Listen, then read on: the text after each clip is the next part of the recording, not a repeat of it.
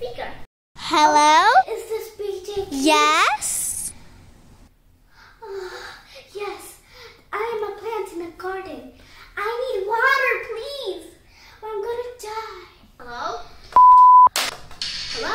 Retta, who's calling you? It was a plant in the garden that needed water. Why plants need water? I am going to explain to you why plants need water. First, the roots. The roots soak up water and minerals. They also store food for the plants. Number 2, the stem. The stem supports the plant and contains thin tubes for carrying food, minerals, and water through the plant. Number 3, the leaves. The leaves make food for the plant. They take in carbon dioxide and release oxygen into the air. Number 4, the flower.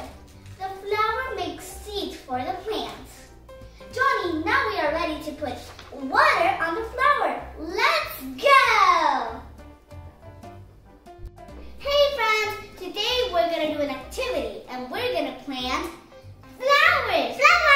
Oh, what do we need to plant a flower? We need soil and we need water, of course, seeds. But be careful with the type of flowers. You have to go outside and check the weather.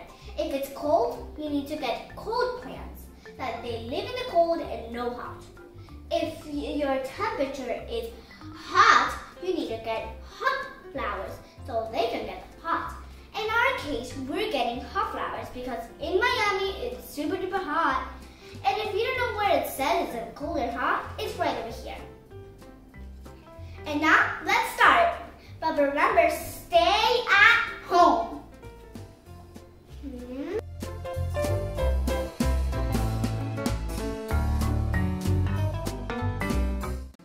So we're going to put the soil in our little cup that we're going to plant, of course, a flower. It doesn't have to be a flower, it could be a plant, but in this case, we're having flowers, see?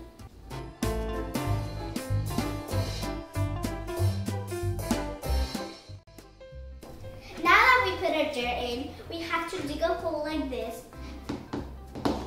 And then we have to put our 2 seeds or little one. Let's put them in. Now you have to cover more dirt, so like it can grow, of course.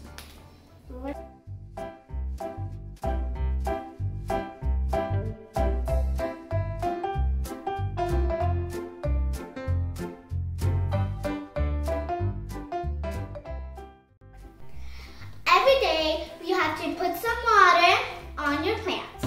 Only a little bit or it will drown.